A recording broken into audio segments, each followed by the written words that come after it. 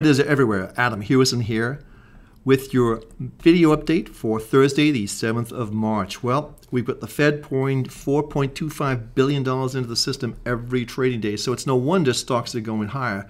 We'll be looking at the major markets, also looking at three stocks that just joined the bull parade yesterday and how they're performing today. So let's get started right away. Let's start with our portfolios. And as you can see, let's move this, close this up a little bit. And the great thing about MarketClub, you have lots of portfolios. Here they all are. Right down here, you can set these up yourself.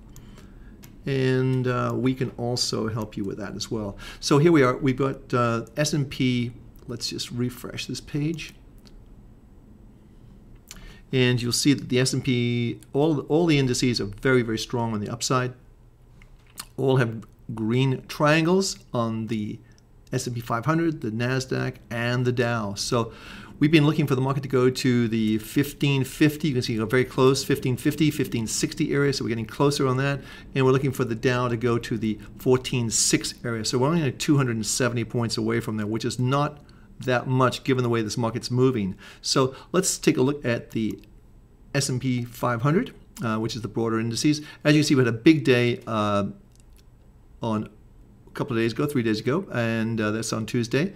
And you can see the market just continues to go higher. We're very, very overbought, which is the one concern. We're definitely at the top of the Donchian trade channel, but everything seems to be a go. And as I said, with $4.25 billion coming in every single day into the system, stocks are going to have a hard time going down, in my opinion. So let's go to the next market, and that's going to be the Dow. Dow has been really the leader here. You can see we picked this up, our monthly triangle picked this up on the 22nd of this January, and it's been bullish ever since. We think this market can go actually still higher, and we expect that we'll see a move to the 14.6 area. That's our target zone. Again, very overbought, but there's nothing to say it can't go higher. Looking at the NASDAQ, which has been really controlled largely through Apple. Apple is up a little bit today. It was down earlier, but it's coming back up. But all of the trade triangles, you can see them right here, are all green, indicating that the major trend is up. So we don't have any targets for that market right now, but I would assume that we're going to see probably the 3,400, possibly even higher. So let's go to our next market. A lot to go through today. I want to spend some time on some of the picks we have and what our target zones are for that. This is crude oil. Made a turnaround a little bit today. You know we've been short.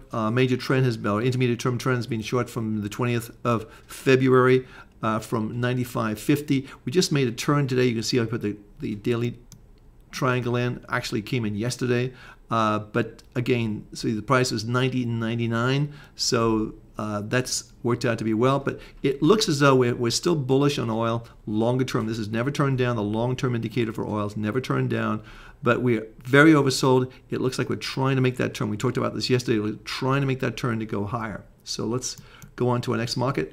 Gold has been really a little bit of a kick in today, only on the daily, which means that the downward momentum trend has probably stopped for the moment. Two things you want to look at here, I think. One is you've got, the market has really kind of stabilized a little bit around this level here, the 1560 area. So 1560, sort of that's a stabilization area. And you've got this 1620 area on the upside. So I think the market could conform into those markets, these parameters. But here's the thing I'd look at. This is like possibly a pivot point. If we go over 1620, then I think we could easily see this market go to 1680, which is right here, which is the top of the channel.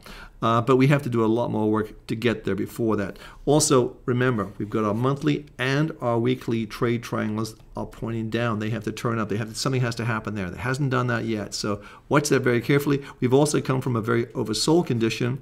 Not so quite oversold now, but it looks like it's trying to make a turn, hasn't made it yet. Not a lot of enthusiasm to buy gold. A lot of liquidation, some from the big hedge funds. I think Plosser, who is the biggest owner of the ETF GLD, was down 18% last month, and I think that's going to be we have to work through that. But I think generally speaking, this is going to be an asset we want to hold somewhere along the line here. So let's clear the screen off and go to our next market, and that's going to be the euro. The euro, Mario Draghi was speaking today. Yes, we got a little signal to get out of the euro on the short end. You can see a longer term, we still are bullish. Intermediate term, you should be neutral if you're an intermediate term trader in this market, and you should be out of the market right now. So we're trying to get a handle on this. You can see that we've been very oversold right here on the lower end, and it looks as though we've sort of maybe come to the end of that conclusion. Remember, we talked about the 130 level being a pretty important level to as support psychologically, the 130 handle.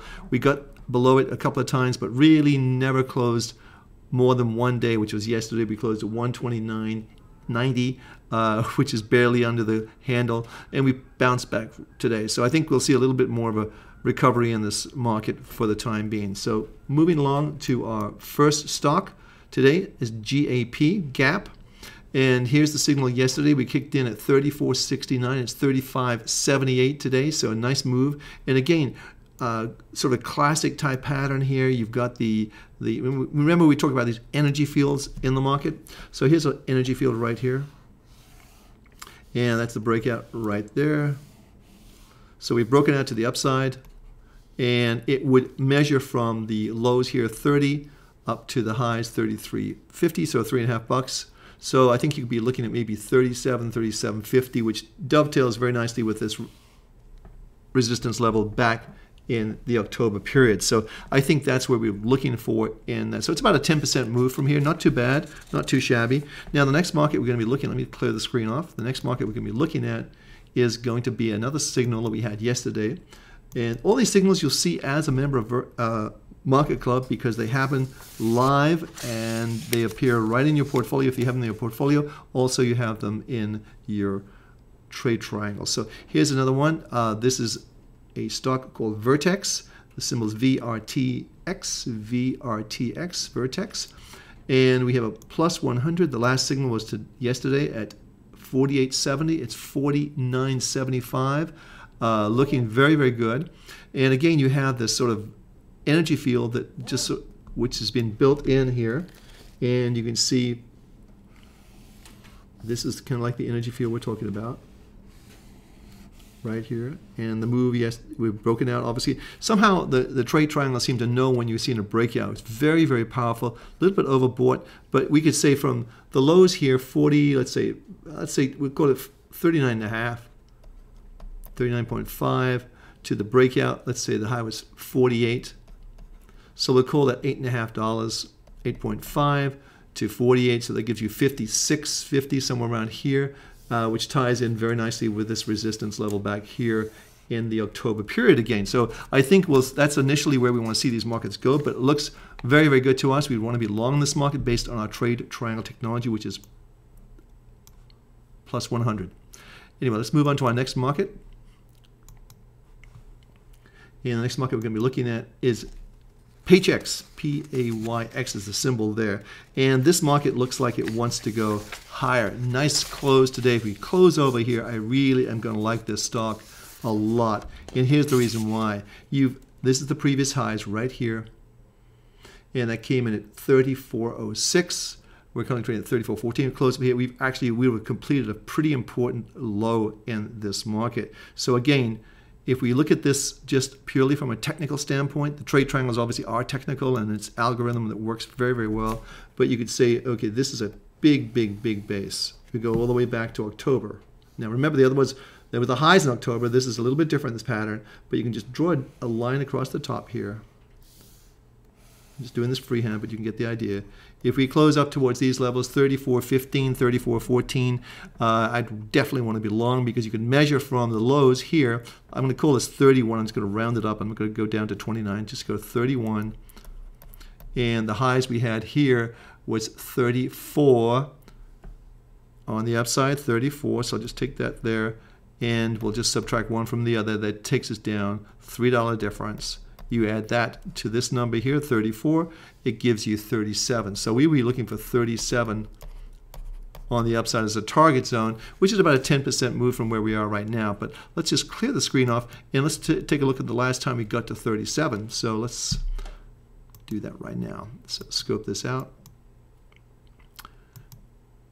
Well, you know what? This would be an all-time high for the stock, which I think would be definitely something you. Oh no, wait, I speak too early.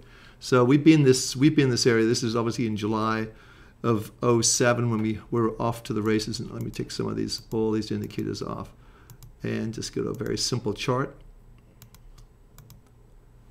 And just take this into a line chart. So you can see we were back here. This is the height of the euphoria for a lot of these markets. Came right back down from 46. So for us to go to 37 is not out of the question. In fact, if we get there, it's probably going to print 38 on the tape. So very, very positive formation. Looks like it wants to go higher. And I think that's something you should be really considering if we close above these levels today. 34.14 is the last price on the tape. So let's take a look at what's going on in Dell. Crazy market, but Dell's the last market we're looking at. It's 14.25. It's down a little bit today, but all of our trade triangles are green. And that means the trend is up. And what we were saying earlier was the fact that it seems like Carl Icahn is either tracking us or we're tracking him, one of the two, because we've been bullish on Dell. Let me just put the monthlies on here. You can see where we got out here, 15.92 in 10.84, and now we've got a nice 40%, 35% return on capital. We still think this market can go higher. Carl Icahn thinks it seemed to go to 23, which would be a nice move. It certainly could be there. But generally speaking, the trend is your friend, and the trend right now in Dell is higher. So I'm Adam Hewison for MarketClub. Hey, thanks for stopping by. Every success. Watch those trade triangles. They work, and they keep you on the right track. I'll be back tomorrow at the same time.